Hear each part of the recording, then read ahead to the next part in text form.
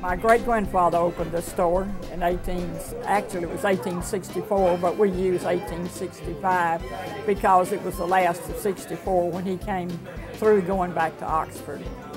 So we've been here ever since. Lots of things have happened in this old drugstore. Lots of people got married here for the big cost of $3. If the courthouse was closed, which they closed at 5, and people would come here to get married because you didn't have a waiting period and the licenses were $3. So they'd get a JP to come over and he'd marry them in the back of the store. We had a man and his wife to come here about 5 or 6 years ago that were married 52 years in the back of the drugstore. So they said they never had to get one of those divorces.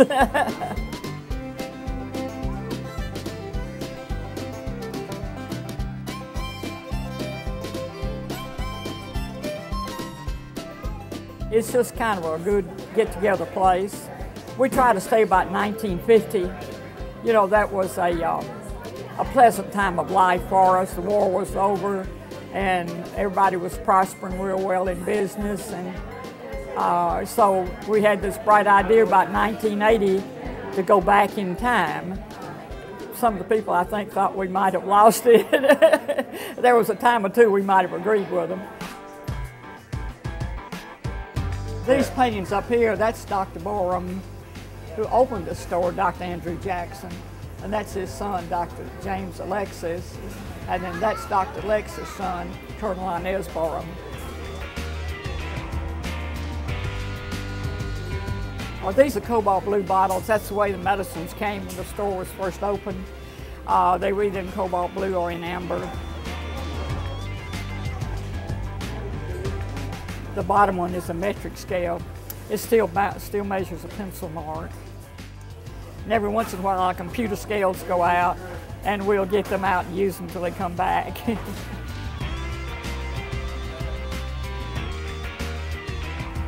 This register was made specifically for us back in 1926. And it has engraved plates in there that says Borroum's Drugstore. It rings up to $99.99. We got broke into several times, and the last time they took both of our modern registers. They tried to take this one, but they couldn't pick it up, so they left it. And they tried to get into it, but they couldn't get into it either.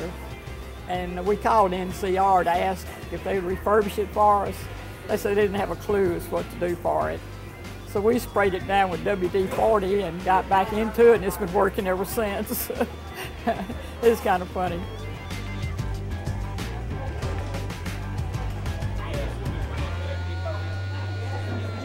We didn't have a kitchen to begin with, and they told us that they weren't going to have any more licenses for soda fountains. This was back in the late 1900s. And so we put in a kitchen, and now we've learned to cook.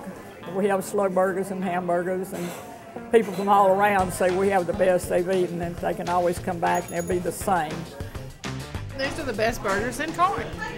Now, you cannot get a beef burger like this handmade anywhere else in Corinth. This is the old-fashioned hamburger that we grew up eating. I mean, you don't go anyplace else and get one with a patty that the meat is hanging off the bun, that's bigger than the bun. And they're the best. They really are. Well, now, this particular soda fountain was made in 1939. You can make anything you want to. People come in and ask us for all sorts of things, and sometimes it's kind of odd. Well, probably some of our best is probably our milkshakes and ice cream sodas. Of course, a banana split's all right too. We had some people here from Australia not long ago, and they said it kind of reminded them of home in a way. I've never been to Australia, but they enjoyed coming in and getting something off the fountain, and it's got to be just really a comfortable place for people to come.